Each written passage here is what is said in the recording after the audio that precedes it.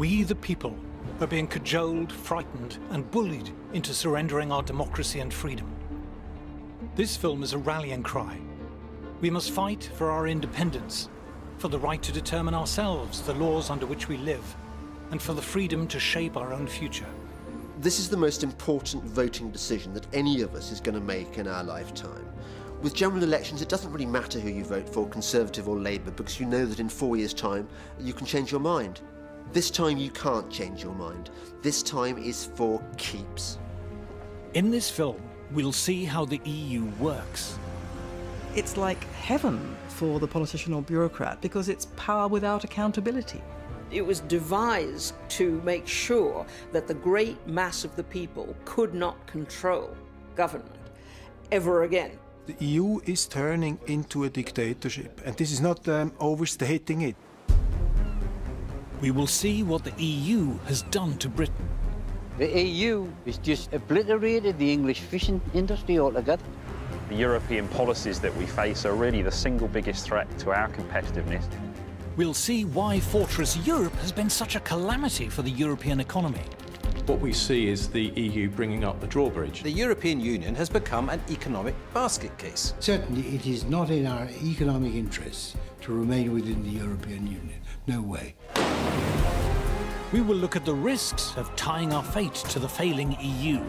Extremism at both ends is being fostered by the anti-democratic nature of the European Union. Far from being it safer for us to be in the EU, there are dangers that go along with us being members of the EU, being dragged into situations we don't want to get in. And we'll look at how independence could transform Britain. We have huge scope for creating vast numbers of new jobs. Outside Europe, we could have prosperity on a level that we can't even imagine now. We're being asked to give up the right to govern ourselves. What are we being offered in return that could possibly be worth it? Just shows utter contempt for what they think people are like, because they really do believe that these little trinkets are going to buy us off. What really matters is that you should have the power to remove the people who govern you.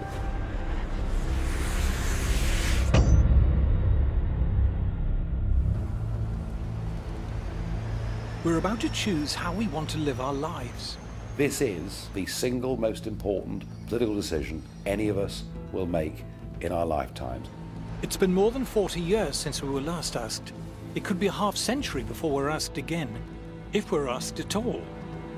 I think this is the last chance that we'll be able to vote on EU membership when we still have a recognisable identity as Britons.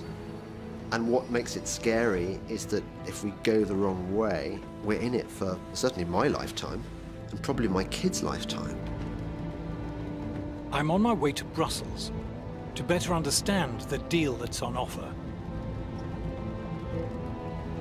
This is about our ability to say to ourselves that we are a genuinely democratic and free people. That's how important this is. In return for our democratic rights, we've been promised prosperity and security. Are these promises convincing?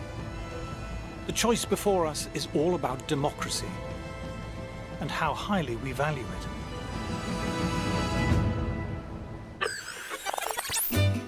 The word democracy comes from the ancient Greek. The demos is the people. The people are meant to be in charge, not politicians or bureaucrats. They're meant to serve us, not rule us. We have given them some power, but only temporarily, and we can take it away from them if they displease us. That's the theory. The EU, s'il vous plaît. Straight off, there's a snag. On my quest to understand the EU, my first challenge is to find it. There are over 90 EU buildings here in Brussels, and a load more in Strasbourg and Luxembourg. As impressive as the modernist buildings is the number of directorates, councils, commissions and ministries which occupy them. But here the EU slips its first cog. For a democracy to function, there needs to be transparency. We, the people, need to know how the system works.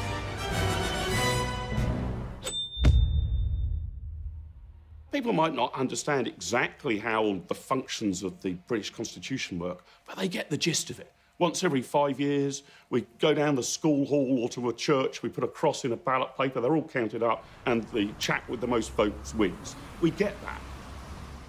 You try working out how a European Commissioner is appointed. It's positively Kafkaesque. You can't actually get your head around who does what, why, and who is answerable to who. The European Union, which imposes laws on 28 countries, is made up of 7 main institutions, which include the European Council, the Council of the European Union, the Court of Justice of the European Union, the European Commission, and the European Parliament.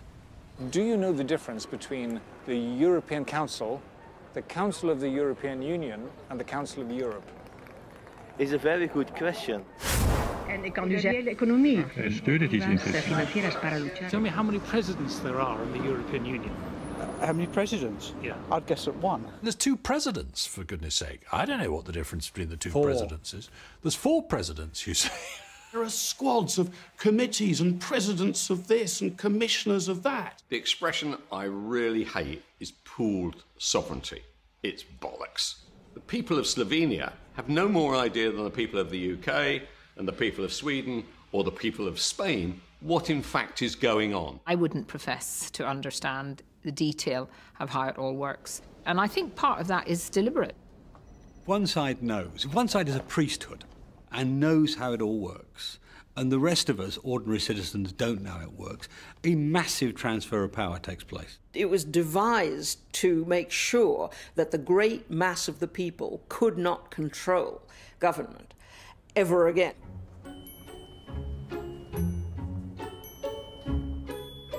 Problem number 2.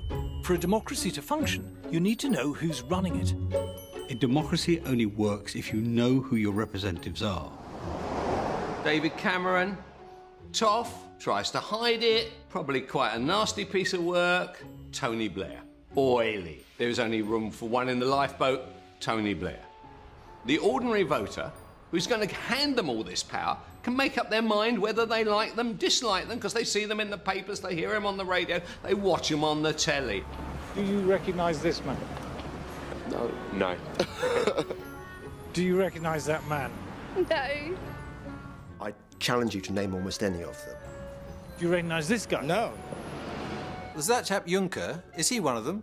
I didn't know whether it was just the British being a bit thick, so I thought I'd ask some folk in Brussels. Yes. Martin. Martin.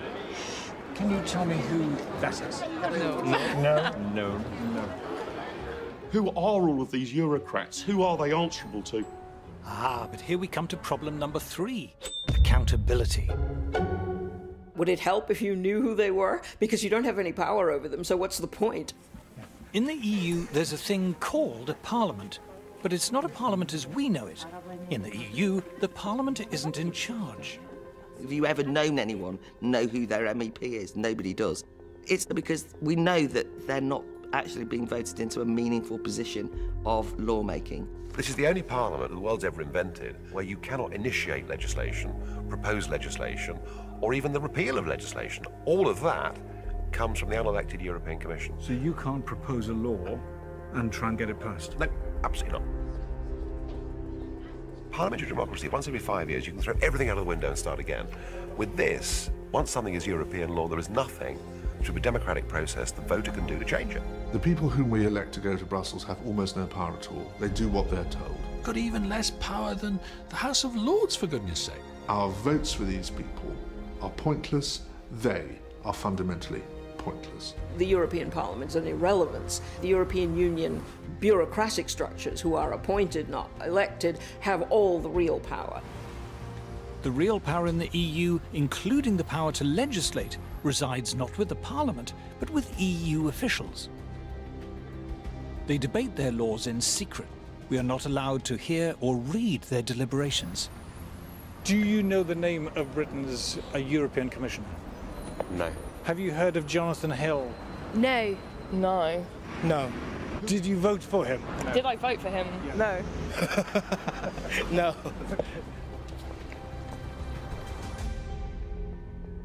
The curious thing is, only last year we were celebrating the 800th anniversary of Magna Carta, the founding charter of English freedom. The history of democracy in Britain has been the history of taxpayers demanding the right to determine themselves how much tax should be taken from them and how it should be spent. If I'm going to be asked to pay taxes, I want to be told where they're going, and if they're spent badly or stupidly, I want to be able to remove from power the people who are spending them. What made Britain rather different from most other countries was that at an early stage we said no government could pass any law or impose any tax without first getting the authority of the British people. So it's a major thing that we can be taxed by other people without our say.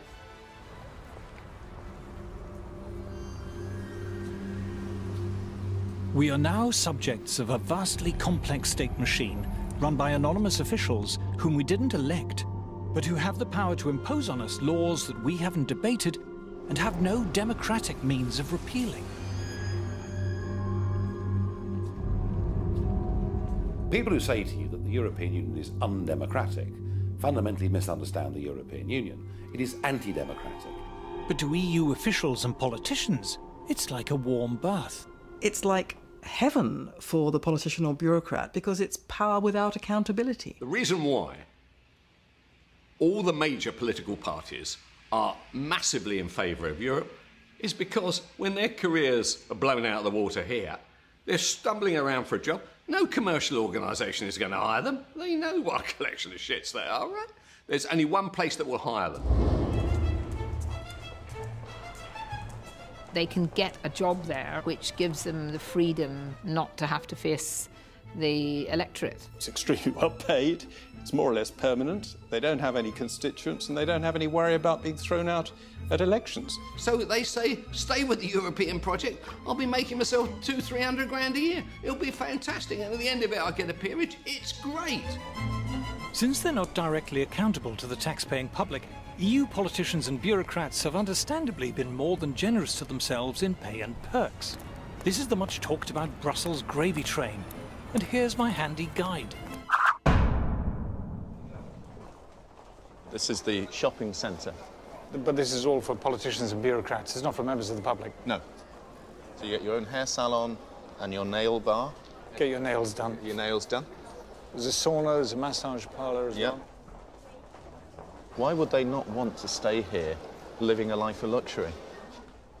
There are a number of people here who are paid more than the British Prime Minister. Ah, you might say, but how many? 4, 10, 100? 10,000. There are 10,000 people here paid more than David Cameron. That's 1 in 5 of everyone who works for the EU. If you're an EU official, there's the relocation allowance, the household allowance, the family allowance, the entertainment allowance, the private healthcare allowance, the private education for your kids allowance. The healthcare allowance includes free Viagra. You would have thought that would come under entertainment. If you're an MEP, you get an extra £250 a day for being good enough to turn up, another £41,000 a year on top of that to cover phone bills and computers, and another £225,000 a year on top of that to cover staffing costs, which in years gone by often meant spouse or children. And to cap it all, they've decided to charge themselves a special low rate of tax. But it's not just the officials and politicians who benefit. The EU diverts great rivers of taxpayers' cash to the tax-consuming middle-class intelligentsia in our sprawling, publicly funded establishment. The European Union is very good at purchasing the loyalty of powerful and articulate interests in all the member states. When we hear great public institutions, quangos, museums and campaign groups, waxing lyrical about the EU, we have to remember the EU gives them vast amounts of our money. The EU gives shed loads of our money to local authorities and to universities and to art groups and opera companies. And that then provides this chorus of noise in favour of the European project. Every charity over a certain size is getting money from Brussels, every NGO. We see EU largesse effectively buying opinion. You know, what we see here is really a racket. It's become a very good way of taking money from the general population and handing it to people who are lucky enough to be working for the system. The EU likes to advertise its generosity. Here in the northeast, for example. European Union investing in your future. Isn't that good of them? I wonder where they got the money. The Sage Arts Centre at Gateshead, we're often reminded, was built with the help of EU money. But what you're not told is that if you live in the northeast, for every £1 that comes from the EU, you have to pay the EU £2.30 in tax. But that's not the only price the Geordies have to pay for EU membership. I'm heading down the river to the mouth of the Tyne.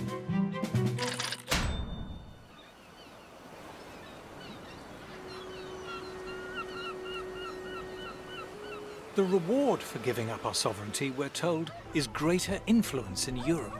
To see how much influence we have, I've come to the place I grew up. For centuries, fishermen's huts called shields lined the River Tyne. From them came the names of the towns that straddled the mouth of the river, North and South Shields. The seas here are rough, but the water is rich in mackerel, haddock, salmon, herring, cod, skate and shrimp.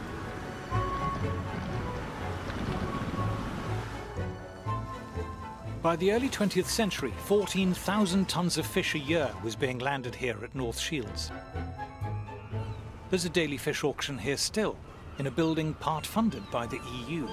£24 in, 24 you back in, 24 in, 25, £25.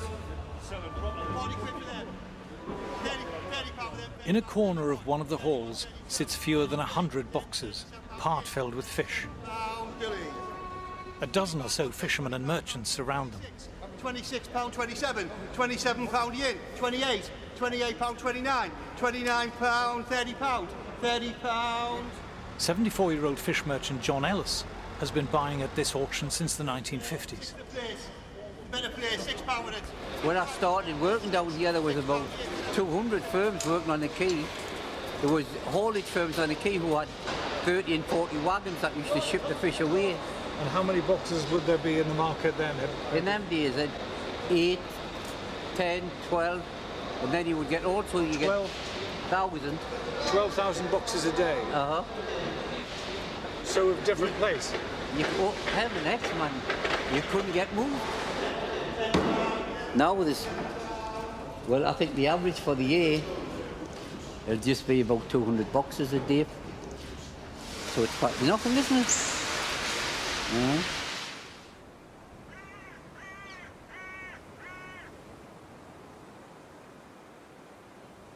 When Britain joined the common market, it lost control of its fishing grounds. When quotas were imposed, several other European countries lobbied the EU for Britain's fishing rights to be divided up between them. The British government was powerless to stop this. The EU has just obliterated the English fishing industry altogether. The quota system they've got now is it's just mad. Local fishermen were now banned from fishing in waters they'd fished successfully for centuries. Oh, just beyond the pier over there. In fact, it might be there today, this great big Dutchman. Well, that Dutchman's got 25% of the whole quota of all of England. It's only 3 or 4 miles off the Tyne, catching herring and mackerel. Local fleet can't catch herring and mackerel, and it's right on the doorstep. There is still a prospering North Atlantic fishing industry, but only in countries that have retained their independence. Well, look at the Icelandics and the Faroes and the Norwegians. They sell millions of pounds worth of fish to us. And they're outside the common market. But you tell me a common market country that buys fish off us, but they'll send the fishing boats to the North Sea to catch our fish. And it's just madness. The EU has been paying British fishermen to destroy their boats. They said the fishermen, if you want to get out the industry, will give you a lump sum. This here looks like an old boat that's been destroyed. They just watch them with big chainsaws, cutting the old wooden boats up and burning them. The EU pays fishermen to leave an industry and destroy their boats. That's right. While at the same time giving rights to people elsewhere to fish the same waters. Oh, that's right, uh-huh.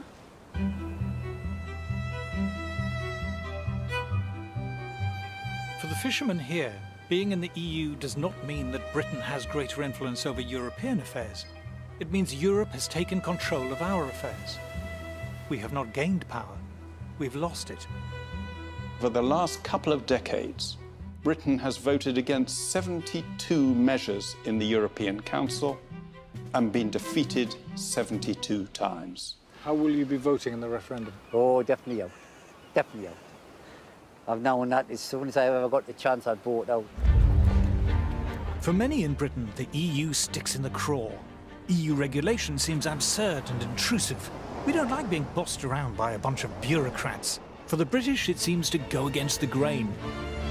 There's a huge cultural difference. I've seen it for myself when I was in government, when I went to meetings of the Council of Ministers. They thought I came from another planet. There is still in many parts of the continent a notion that the way that society should be organised is to have a class of wise, experienced, public-spirited experts who will run things in the best interests of all.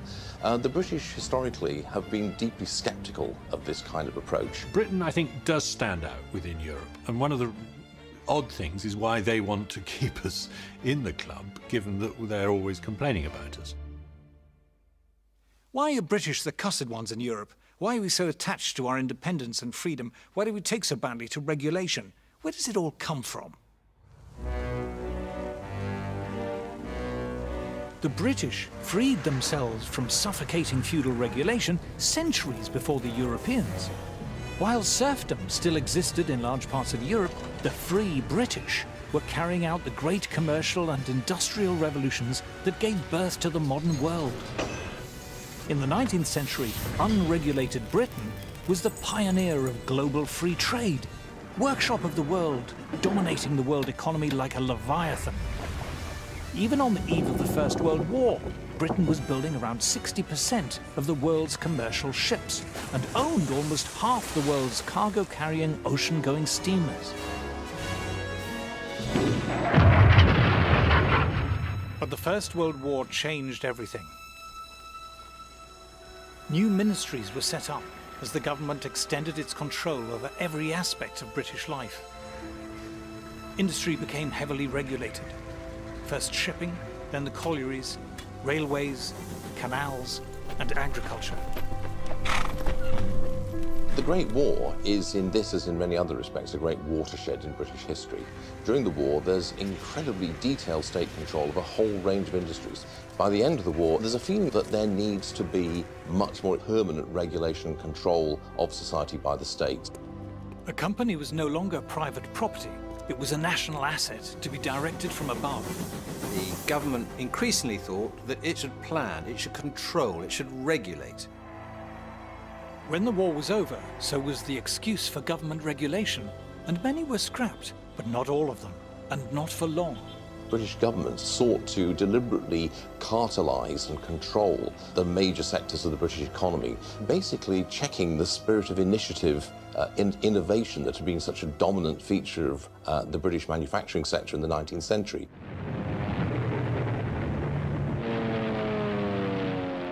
With World War II, regulation increased still further. War planning gave politicians and administrators unprecedented control over our lives. And after the war, they were unwilling to hand back their power. We won the war, so we think that governments must be pretty good, and as a result, everything is then planned. How we build houses, what the houses should look like, how they should be decorated, who should live in them. Virtually every area of life, we had boards of experts working out the best way to do things. A young couple has dropped in for advice on setting up home. First, they're shown how to avoid overcrowding a room. Always allow at least 18 inches between chairs and other furniture.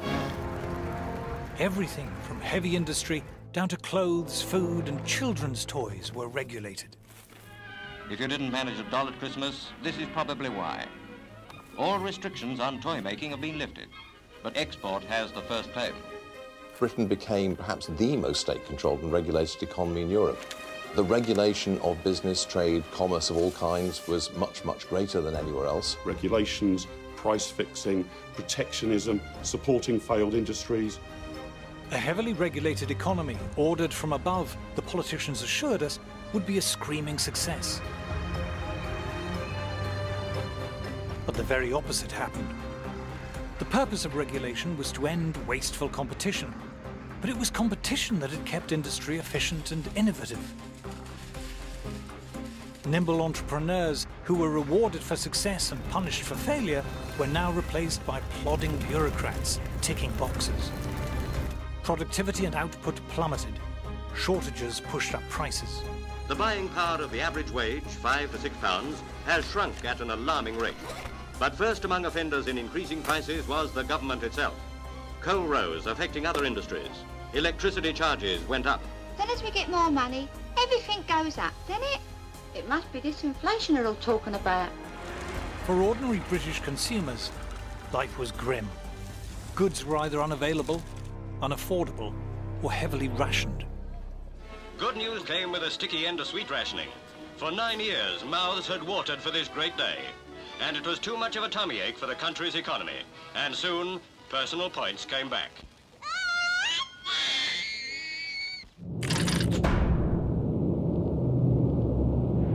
Over in Germany, it was a different story.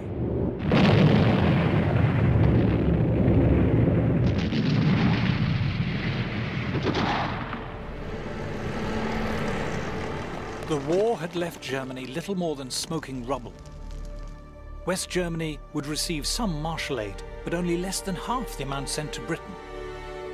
At the end of the Second World War, Germany was a ruin. If you see the old footage, it was absolutely flattened. Germany needed a miracle, and this was the man who performed it.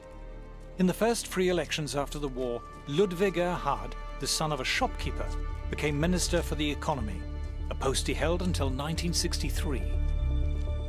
Ludwig Erhard began the Wirtschaftswunder, the economic miracle, by completely scrapping all of the controls that he'd inherited from the Third Reich, and he did this against the strong advice of his British superiors, you might say, in the occupied zone. Erhard revolutionized the German economy because he just got rid of regulations on a massive scale. He got rid of production controls, price controls. He got rid of trade barriers. They were happy to have open and free trade, a deregulated economy. They want to see industries stand on their own 2 feet, and those that can't must make way for those that can. Germany was open to the world. You had much more free and easy entry into business and commerce and the professions in Germany. And the result was that the German economy became much more dynamic, much more innovative, and ultimately much, much more successful.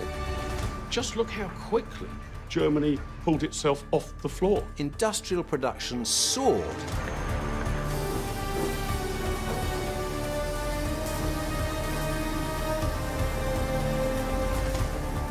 In Britain, there were shortages and rising prices.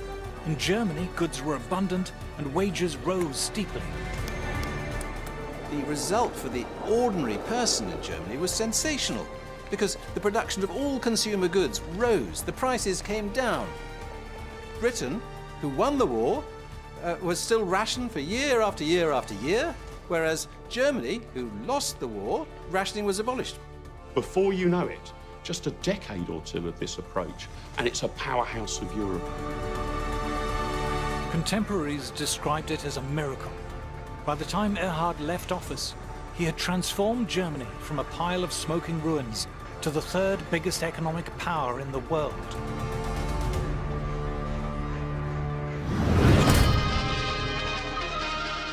Then came something called the common market. In the greatest free trade experiment of modern times, the barriers are going up between 6 European countries. Barriers up, tariffs down. That is the meaning of the common market, formed by France, Italy, Western Germany, with Holland, Belgium and Luxembourg. They will reduce and eventually abolish trade barriers between themselves, and at the same time maintain a common tariff against the world outside. Joining the EEC seemed like a great idea.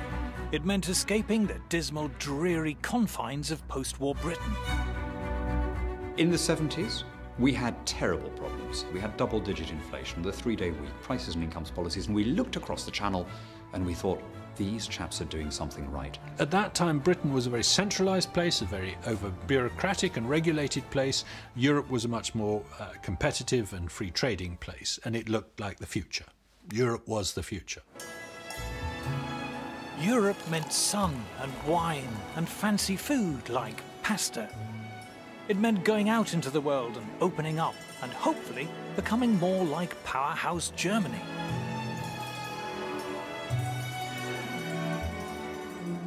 But the architect of the EEC was not German. He was French. Jean Monnet was steeped in the French bureaucratic big state tradition. Indeed, he had spent the Second World War in Britain, helping to create the very regulations which had all but destroyed the post-war British economy. When Britain joined in 1973, we should have seen what was coming. When the documentation was brought in for signing, it took 2 strong men to carry it. Of a new and a greater united Europe.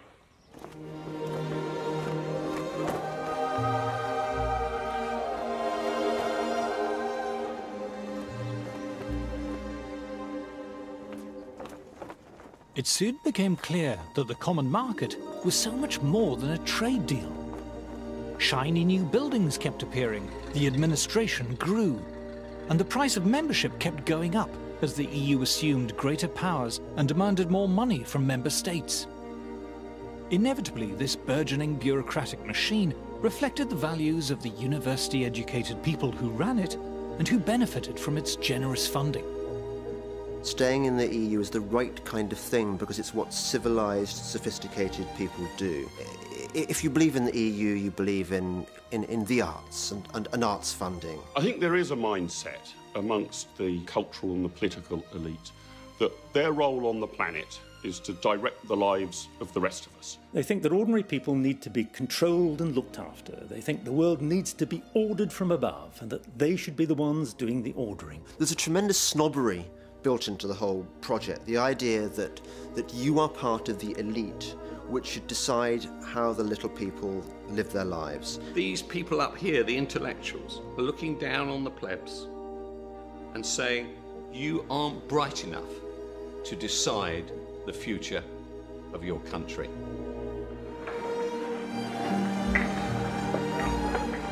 As the EU's powers steadily increased, so did the number of regulators and the volume of regulation. The bureaucratic class can find no area of human life that they don't want to write a rule book about. What vacuum cleaner you've got, where you get your hair cut, what kind of size your shoes are, and those rule books stack up one on top of the other, such that no reasonable human being could now possibly have an understanding of all the rules they need to obey.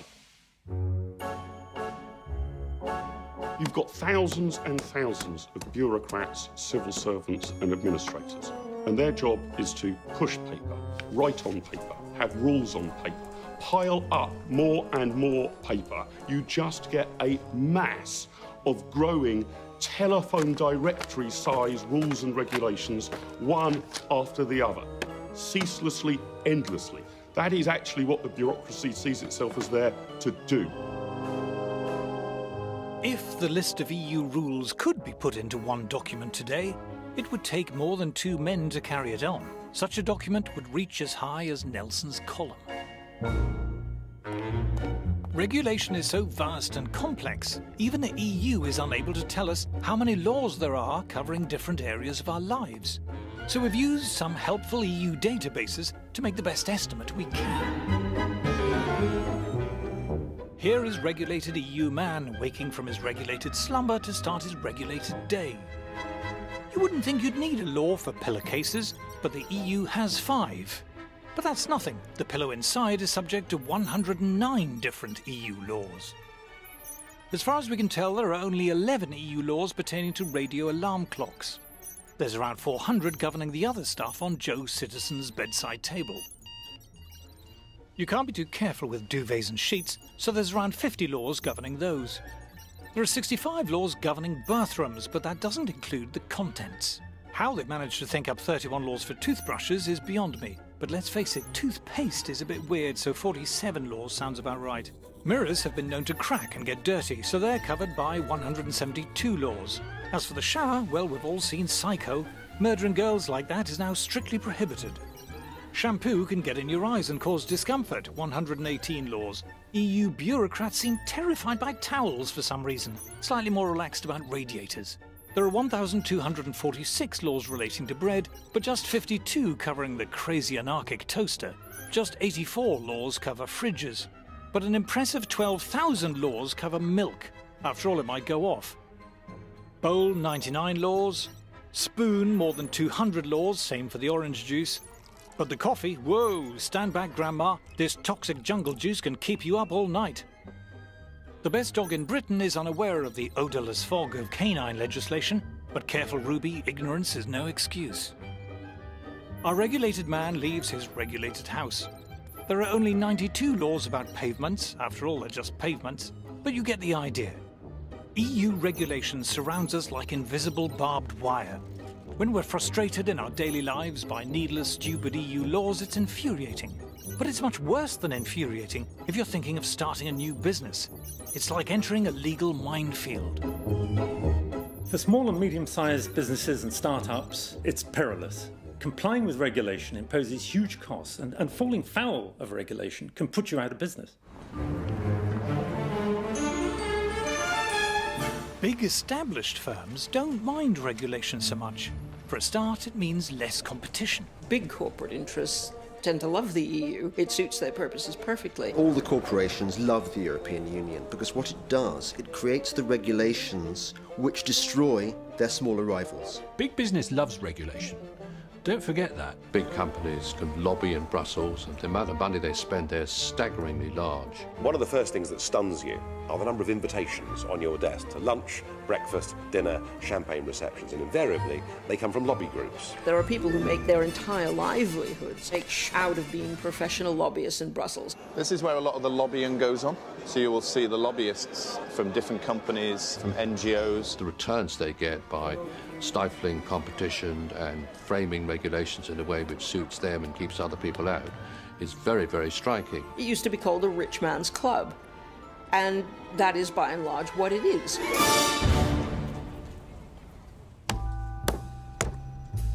But regulation doesn't just stifle competition at home. To illustrate this, let us imagine a less than efficient European manufacturer.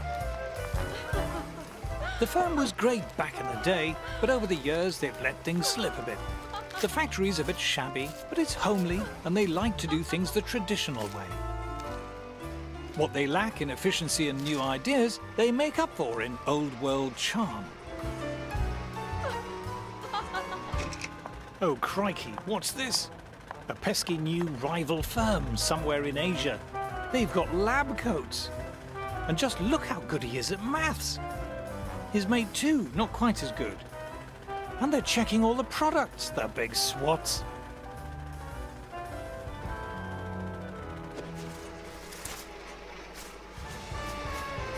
At our Euro firm, the products haven't changed much in a while. And what's the point of a fancy new machine when you can give customers the hands-on personal touch? It seems to have worked all right in the past. Oh, but look at the Asian fellas. Their umbrellas have clever sci-fi buttons to make them open. Oh, what? The buttons make them come down too. How do they even do that? Our Euro firm faces a tough choice. Do they tidy up the factory, buy some lab coats and give everyone calculators? Or do they get the next train to Brussels?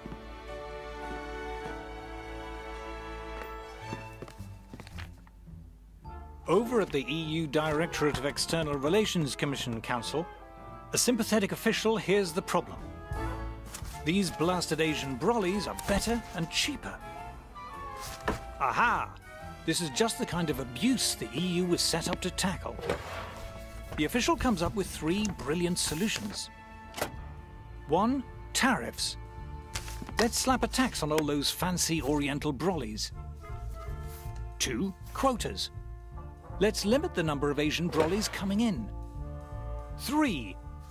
Complex and cleverly drafted regulations, saying you have to wear braces and eat spaghetti to make brollies. With protectionism, you are basically trying to protect industries that otherwise wouldn't do very well in a competitive environment. Otherwise, you wouldn't bother to protect them. You only create a trade barrier because somebody else has got a better, cheaper product. Otherwise, why would you create a barrier? What we have here is something that portrays itself as a free trade area, but is actually erecting barriers and walls to the rest of the world. Our inefficient manufacturer is delighted. But how about the rest of us? If you are propping up and sustaining inefficient ways of doing business, then the people who suffer are the customers. You are preventing your citizens from accessing better, cheaper products. You name it, TVs, laptops, sofas, EU regulation and trade barriers pushes up the price of everything. The cost of living goes up, Europeans get poorer.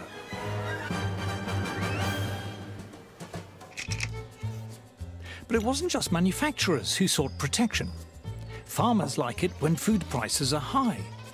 So when a French farmer, say, finds that African farmers are beginning to sell their produce in Europe, he's not happy. Our EU Commissioner knows the routine. Tariffs, quotas, regulations, saying you need to wear berets and drink Ricard to grow food. This is particularly pernicious for African producers of food, who find that they face a big tariff barrier when trying to export to Europe. Now that's bad for them because they can't earn money, and it's bad for British consumers because their food costs more. But not content with trade barriers, farmers wanted the EU to drive food prices still higher. To that end, the EU bought gigantic amounts of agricultural produce and simply allowed it to rot, creating an artificial shortage which pushed up prices. These were the famous wine lakes and butter mountains. In northern France, part of the so-called butter mountain. The British say that heaps of butter like this are indefensible follies. The French say they're necessary and completely sensible. It didn't take long for people to wise up to the absurdity of it. And not just its absurdity, its immorality, frankly. All this is rotten for us consumers. Because of the EU, for decades, food and drink has cost far more than it should. It adds between 10 and 20% to the cost of food.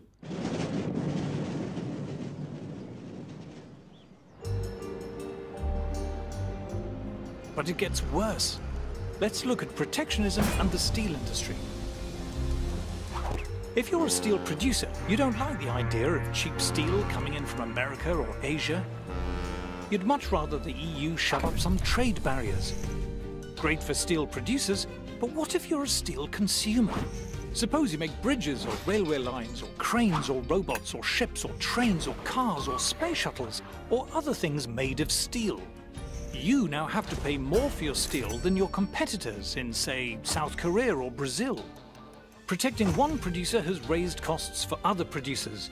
The disease spreads. Instead of one uncompetitive industry, we now have many. To see how this works in practice, I've come to the Tate & Lyle sugar refinery in London.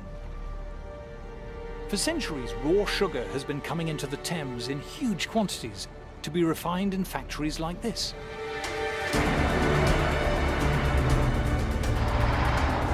In the raw sugar shed, over 60,000 tons of raw cane sugar stands ready for processing.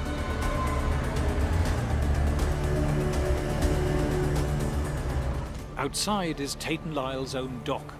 In years gone by, this was crowded with boats from countries like Brazil and Australia and India, queuing up to offload their cargo.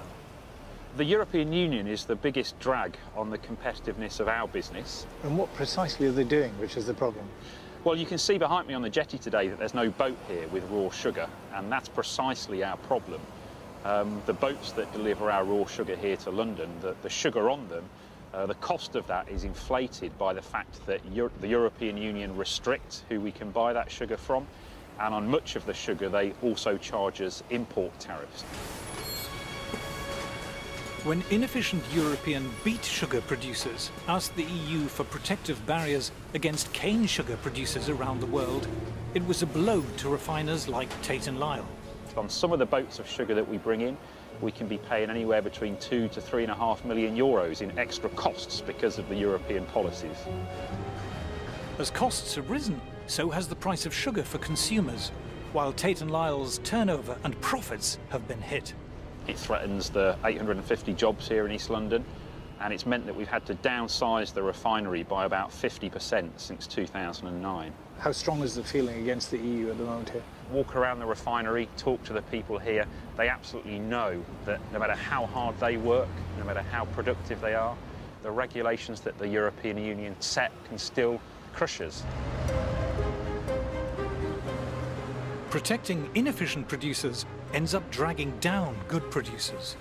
Whereas up till 2009 we were exporting 300,000 tonnes of sugar, because the European regulations have made us uncompetitive. Not only have we stopped exporting that sugar, but we also now face around 250,000 tonnes of imports into the UK to compete with as well. So it's a double whammy, if you like. And we estimate that probably costs the UK economy something like 80 to 90 million euros a year, just for this one factory. Instead of looking out to the whole world, what we see is the EU bringing up the drawbridge. The EU has slid from free trade into crony capitalism and protectionism. Protection hurts consumers who have to pay more for inferior products.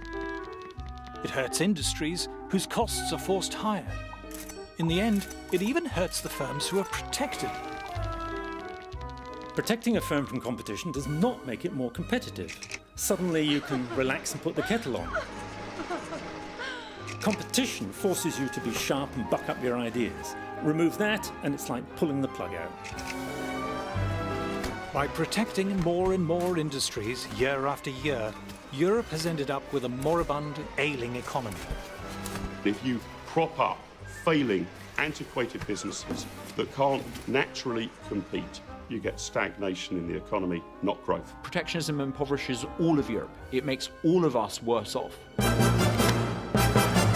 Then the shock came, when the World Trade Organization, or WTO, was set up. The walls of Fortress Europe began to crumble. From the developed world to the developing world, the tariff reductions are expected to sow the seeds of global economic growth. The World Trade Organization, where both we and the European Union are members, has made huge progress in sweeping away tariffs and other barriers. We have begun to see an opening up of the markets, thanks largely to the World Trade Organization. Every major country in the world is now bound by its rules. Tariffs and other trade barriers were shredded, as you can see. The World Trade Organization has driven down most of the tariffs. In the EU, the average tariff on agricultural products has fallen to 12%, and on manufactured goods, just 4%. Europe's industries now face the challenge of international competition. I think the European Union is learning a very hard lesson. But if you're insulated from competition decade after decade, it comes as a bit of a shock when it arrives.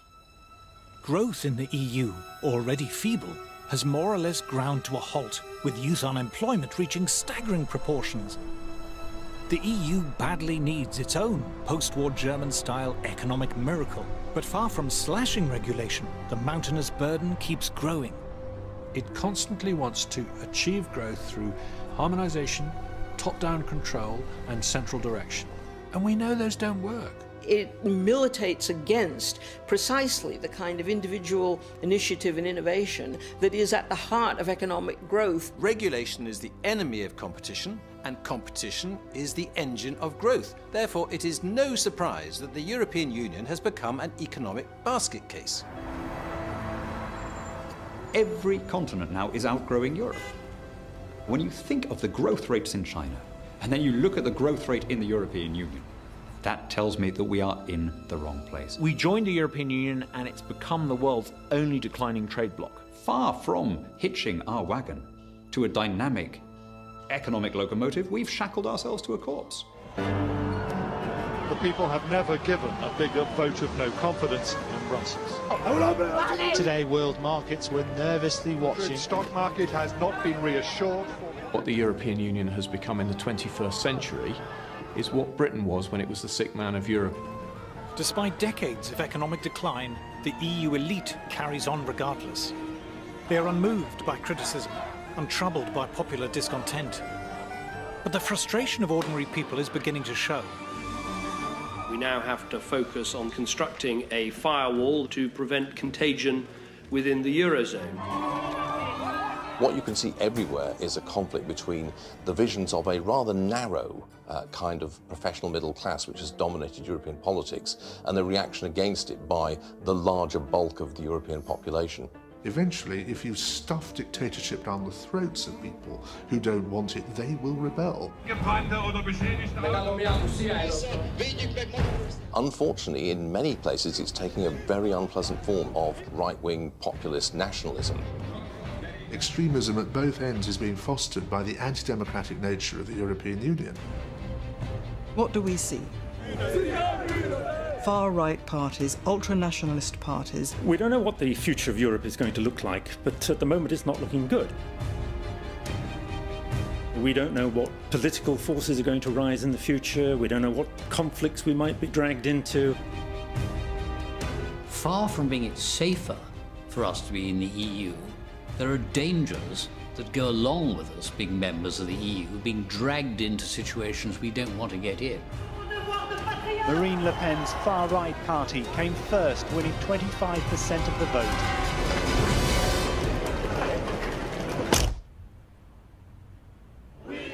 Given the shocking lack of growth in the EU, the promises of prosperity and security seem empty. But if we left, would we cope? Are we too small? If we're outside the EU, will anyone trade with us? To find out, I'm heading to a European country which has steadfastly refused to join the EU. Switzerland.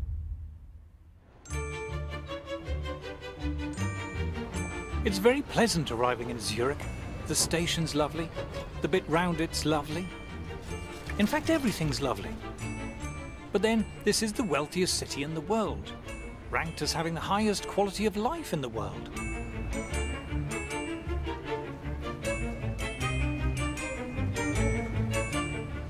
All the cliches are true. Everything is so neat and efficient. The people are so polite and obliging. And the buildings are beautiful. This place is wealthy, and it's obviously been wealthy for centuries. I want to know how the Swiss are managing to cope without the glorious benefits of EU membership. So I've come to one of Zurich's many lovely coffee houses to meet the veteran Swiss economist and writer Beat Kappeler. So Switzerland is not in the European Union. Is that a problem for you? No, because Switzerland has free trade agreements with many countries in the rest of the world, with Japan, China, Latin America. We're told we need to be in the EU for trade. But Swiss exports per head are 5 times higher than ours. In fact, they're about the most successful exporting nation in the world. Then we're told we need to be in the EU for jobs. We have a very high labour market participation. 83% of all people in working age work. That's much higher than the rest of Europe. Switzerland has one of the lowest unemployment rates in the world, lower than any country in the EU.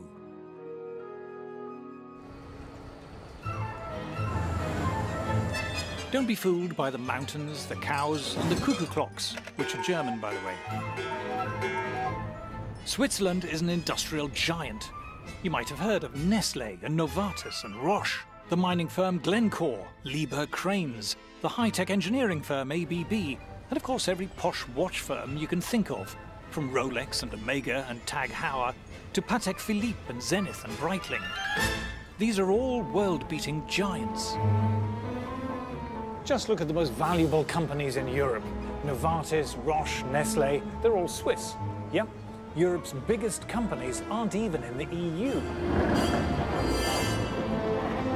Zurich is also one of the world's largest financial centres, despite having a population of less than 2 million, with global firms like UBS and Credit Suisse. Per million of inhabitants, Switzerland has more multinationals than, I think, all other countries. No surprise then that Switzerland is about the richest country in the world, with a GDP per head around twice as high as ours. To make the point that actually if we left the EU we'd be just like another Switzerland, I think is totally bizarre. It is one of the most prosperous countries in the world. Switzerland doesn't just do a bit better than us, it does fantastically better than us. Needless to say, the Swiss are better paid than us, with average wages again around twice as high as ours. What's more, there is far greater income equality here. Labour incomes are about as equally distributed as in Scandinavia. If you think high tax rates lead to equality, look at Switzerland. They have far lower tax rates than we do, but very high levels of income equality. So, without the EU's help, the Swiss seem to be scraping along just fine. But how do we account for Switzerland's truly staggering success? I've come to the offices of the Swiss magazine Die Weltwoche, or The World This Week. The reason why Switzerland is successful economically is that Switzerland is not a member of the European Union. In the EU, it's politicians and bureaucrats determining what the people have got to do. I mean, it's a top-down system in the EU, and Switzerland is, I would say, the epitome of a bottom-up system. Switzerland is the perfect opposite to the European Union's crumbling model. Switzerland is a kind of super-democracy, far more democratic than Britain, let alone the EU. Switzerland's one of the oldest constitutions in the world, and it's one of the most democratic. It's not up to the Prime Minister whether a referendum should be held, it's up to the people. You get 50,000 signatures and they have to hold one. The people in Switzerland decide everything. It's very different to elite conception of politics, where an enlightened elite decides and knows better. Here, the people knows better and politicians have to conform. Why is the Swiss state successful? Because our politicians are forced to fulfill the interests of the people. Key to their success is the fact that their class of bureaucrats and politicians, if you will, is kept on a much tighter rein and much greater control by the public. You simply cannot get away with the kind of grandiose plans that you find, say, in France. In Switzerland, the Swiss public simply will not tolerate that. The Swiss economy ranks as one of the least regulated in the world. And according to the EU itself, Swiss industry is also Europe's most innovative. Too much regulation stifles innovation, limits creativity, and so we think this should be the foremost endeavor of politicians to eliminate regulations and not to create them. Switzerland is one of the least regulated economies in the world, and it's also one of the richest countries in the world. This is no coincidence. Do it like the Swiss, have some arrangements with Europe, but be independent and look to the world. Ah, being like Switzerland. That sounds good. But is it that simple? To trade with Europe, won't we need a trade deal? No, there's so much nonsense talked about trade agreements. The EU is a trade deal, and it's very bad for us.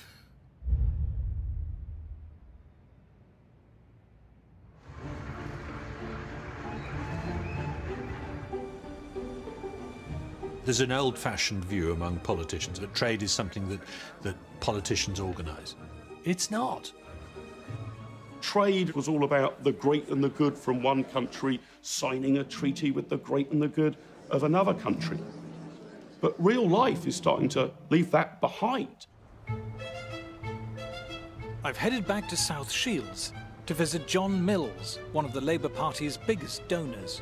His company, JML, has hundreds of products manufactured for them in countries all around the world and exports thousands of container loads of goods every year to every corner of the planet. This business is truly global. Well, we export to about 85 countries at the last count. The majority of these countries are not in the European Union. But it's actually no more difficult for us to sell to the United States or to Australia or to even China than it is to sell to the EU. The idea that you have to be in the European Union to trade with the European Union is a total absurdity. Wander into any shop in Britain and you'll find goods from all over the world. Cameras and TVs from Japan, computers and phones from America. But we have no trade deals with these countries. You don't need a trade deal with a country to be able to trade with it. If you go shopping, what do? Well, you buy Chinese goods, you buy Korean goods, you buy American goods, and yet none of those countries are part of the European Union. China doesn't have a trade deal with the European Union, nor does the United States, nor does India. You don't need trade deals. Trade involves having a product or a service which other people are prepared to buy at whatever price you can produce it for. Though we don't need a trade deal to trade with Europe, it's highly likely they will want one. for one simple reason. The EU is desperate to keep its goods flowing into the UK. You go outside, you count, don't take my word for it, go count the number of Audis, BMWs, Mercedes, Volkswagens. You'll find it's over 30% of our market. The Germans' biggest industry needs us to the tune of 16 billion plus every year. We are actually the biggest market for the rest of the European Union.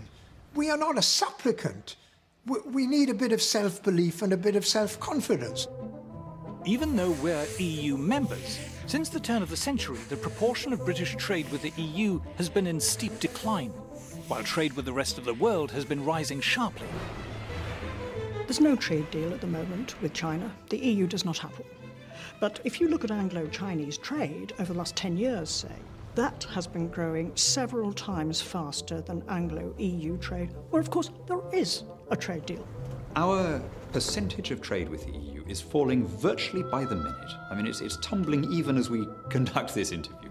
Every single year that goes by, the percentage of British overseas business that is done outside the EU grows at double the rate of the business we do inside the EU. They need us more than we need them.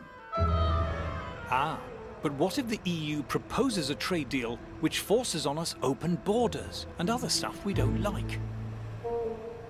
If a proposed trade deal is unacceptable to us, whether it's with the EU or anybody else, we just don't sign it. It's true that British companies who export to the EU will have to comply with EU regulations. But it's also true that EU companies wanting to export to Britain will have to comply with ours. Germans who export to America must abide by American regulations, likewise for American exporters to China, and Chinese exporters to Brazil, and Brazil to the EU. Every exporting company in the world has to comply with the laws of the place they're exporting to. Trade deals make no difference. One of the arguments put by the in crowd, the Remainers, is, oh, well, you know, it takes a long time for Europe to come up with a free trade agreement. It's taken 9 years to come up with a free trade agreement with Canada. Well, this is a very good reason to leave. In the globalized 21st century, you don't need a trade deal to trade, and yet they're still useful. The question is, are we more likely to have bigger and better trade deals inside the EU or outside? Let's add up the GDP of all the countries that have trade deals with the EU. It comes to £5 trillion. Golly, that sounds a lot. But look at Switzerland, 29 trillion. And what about tiny Singapore? They've got trade deals worth 7 times as much as the EU's. And South Korea, 9 times. Chile, population 8 million. It's got 50 trillion. Unbelievable. But let's cheat. Let's add to the EU pile the value of its own internal market, as if it had a trade deal with itself. It's still rubbish. You can't throw a shipping container without hitting a country with better trade deals than the EU. In fact, if you're trying to avoid trade deals, joining the EU is probably the best thing you can do. The EU has got no trade agreement with China or India or Russia or the United States. I mean, it's staggering that they haven't managed to achieve that. Of Britain's top 10 non-EU trading partners, the EU has trade agreements in place with only 2. As far as trade deals go, being part of the EU cuts you off from the rest of the world. Our history is a trading, buccaneering history, you know, back to Drake and beyond. And that's what we're good at. At the moment, our hands are shackled by being in the European Union. We've got a much, much better opportunity, really, for striking good trade deals if we're outside the EU than if we're inside. If we left the European Union, we could very quickly establish free trade deals with the most dynamic parts of the world economy. Today, Europe doesn't look like the future. The future consists of nations in Asia and America and Africa. Getting stuck in Fortress Europe is the worst thing that could happen to us. The idea that we have to stay in the EU for our prosperity is wrong-headed. Why do we need to attach ourselves to the one part of the world that's doing really badly? Within Europe, we know what our future's going to be to some extent. It's going to be pretty stagnant, while the rest of the world roars ahead. We have huge scope for creating vast numbers of new jobs. Being obsessed with just this corner of the world is being a little European. Outside Europe, we could have prosperity on a level that we can't even imagine now. Escaping Fortress Europe could be a new start for Britain. A return at last to the global commercial and trading giant we were in the 19th century. If we embrace free trade and escape the stultifying restrictions of EU overregulation, there's the potential for an extraordinary economic renaissance. Britain is a great country. I think our economy is poised for much greater things. But I think in the last 2 or 3 decades, something really interesting has happened in this country. We've changed. We've embraced entrepreneurialism. Young people now want to go it alone. They want to run their own businesses. They want to be self-employed. They don't want to work for these big multinationals anymore. They want to build their own multinationals.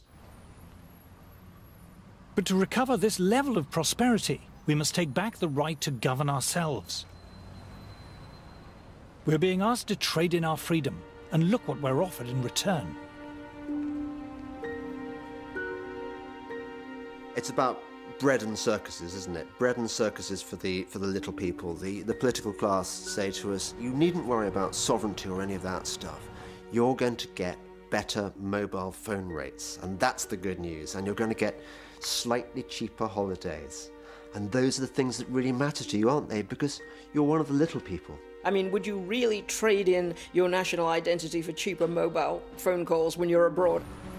They're treating us like natives in the 18th century, where Captain Cook lands on the shore and he starts handing out these beads and trinkets, and we're going to be happy with that, and we're going to sell them out country for them.